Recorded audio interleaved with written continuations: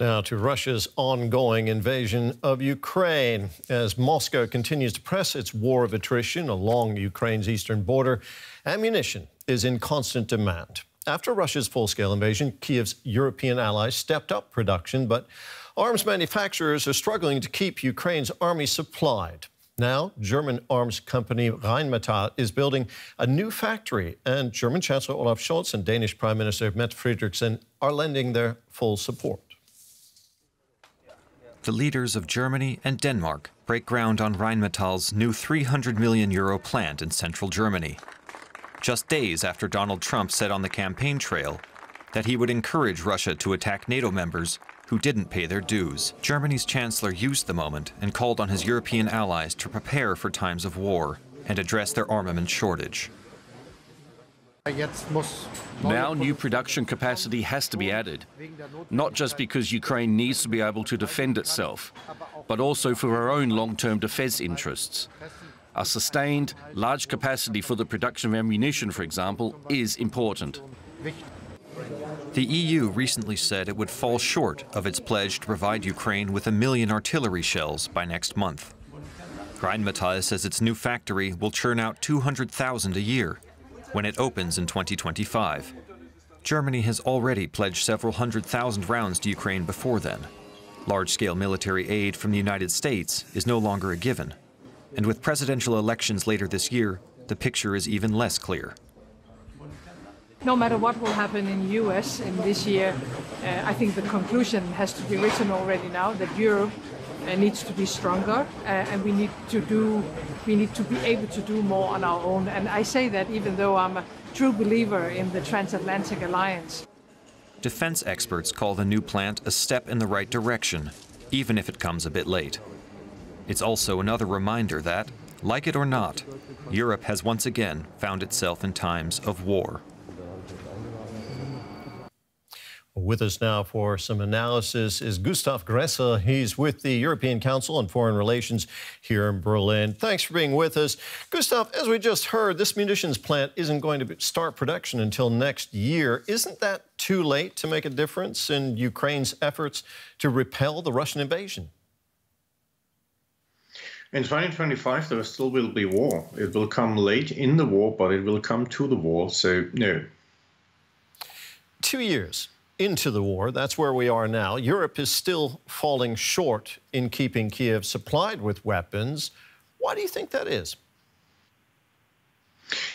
That is because of the underestimation how long it takes to ramp up industry. Ammunition, although compared to tanks, infantry fighting vehicles or air defense vehicles, is one of the most simple defense good. It takes 6 to 9 months for an artillery shell still from order to production.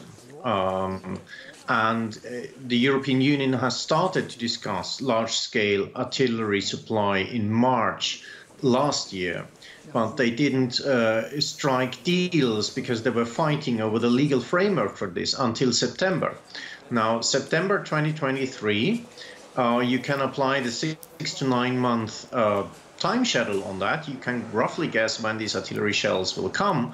And obviously that's too late for the promised time of March this year.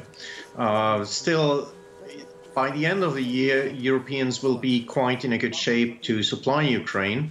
But unfortunately, only by the end of the year, and the US election campaign is already foiling American ammunition supply right now. And that's a huge problem for Ukraine.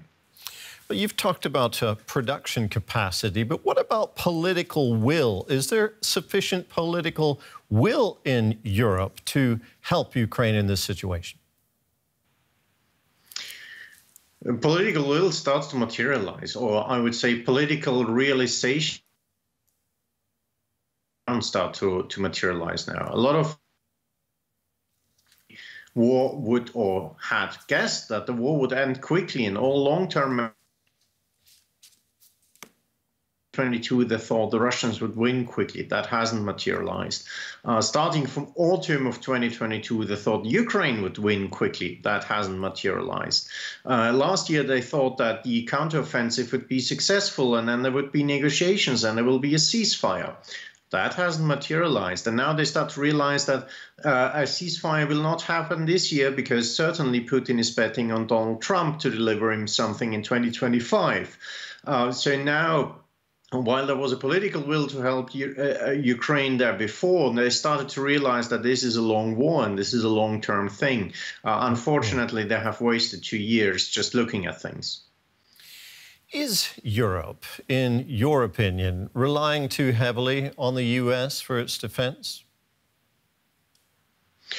Well, of course. It was a cheap option for Europeans, but it was an increasingly sketchy option. I would say, starting from Robert Gates calling in Brussels 2011 that Europeans should be more self-reliant, Europeans should have listened to the voices that came from Washington. These voices were not only the lunatics like Donald Trump. A lot of serious politicians in Washington told over and over again, look, if there's a major contingency in the Pacific and China is ramping up arms production, we will be tied down in the Pacific. We will not have the capability to assist you the way we did during the Cold War. And over again, Europeans did not listen to these very reasonable US voices. And now we are facing the prospect of Donald Trump, who is an even more unreasonable American voice, but has roughly the same thought concerning China as the prime threat, plus his own populist agenda. And now, of course, within a very short amount of time, people are asked to kind of live up for the missed things and for all the stuff we didn't do over the entire past decade. Gustav, thank you very much for talking with us. That was Gustav Gressel of the European Council on Foreign Relations. Thanks a lot.